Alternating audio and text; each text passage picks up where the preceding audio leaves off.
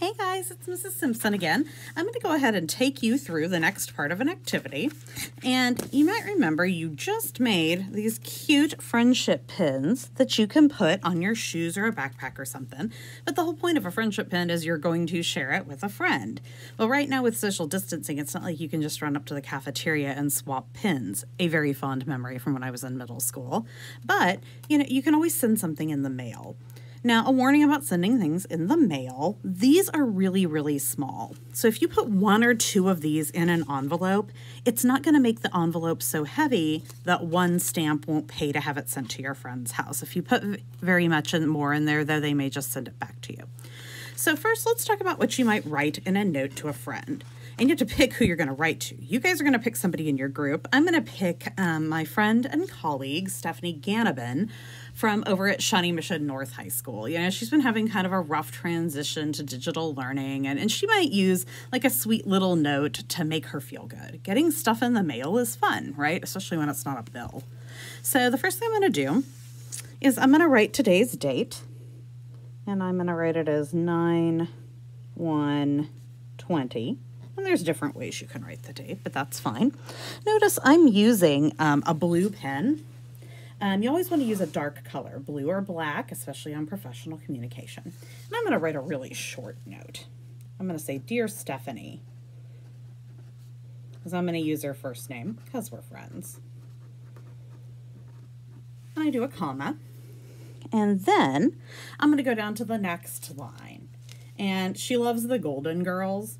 So I'm just going to say thank you for being a friend, like the song from the Golden Girls, because she'll think that's funny and it's like kind of sweet and she'll be into it. So it doesn't have to be a long note.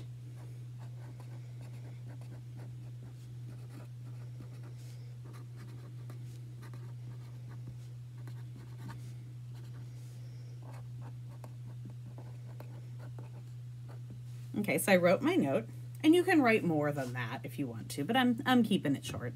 And now I have to sign off.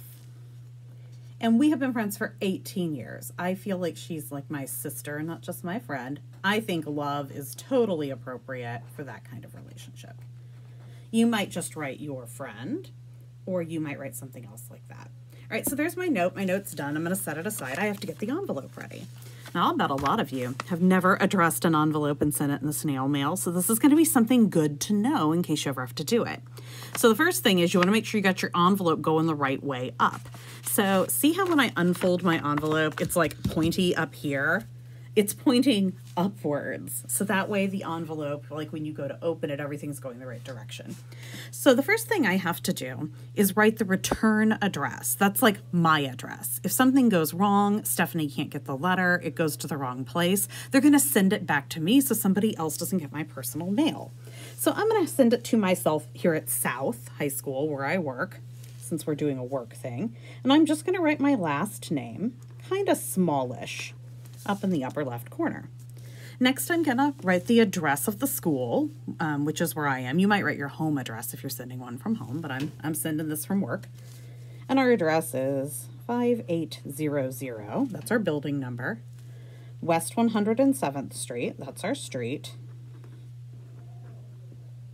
And then I'm going to go down to the next line. I'm going to write our city and our state and our zip code. Overland Park, Kansas. Overland Park is our city. KS is the abbreviation for Kansas, and that's the state we live in.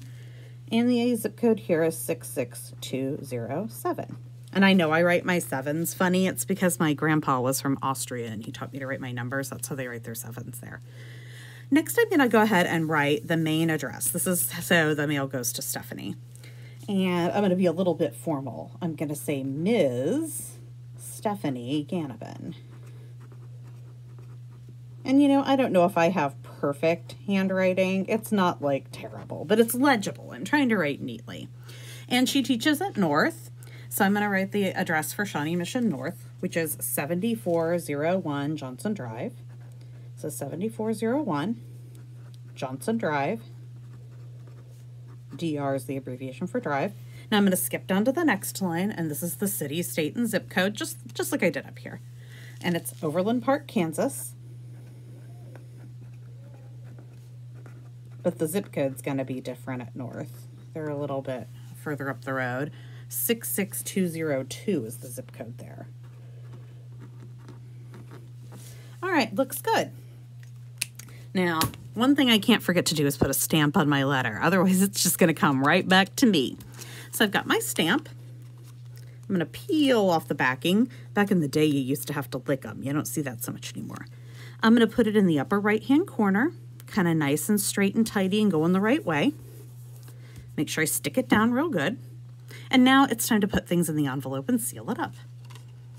So I'm going to take my letter and see how like the pretty fun like part, it says wow on the front. I'm going to flip this over and I'm going to make sure that when I put it in the envelope, that's facing out so that when she opens it, that's the first thing she sees.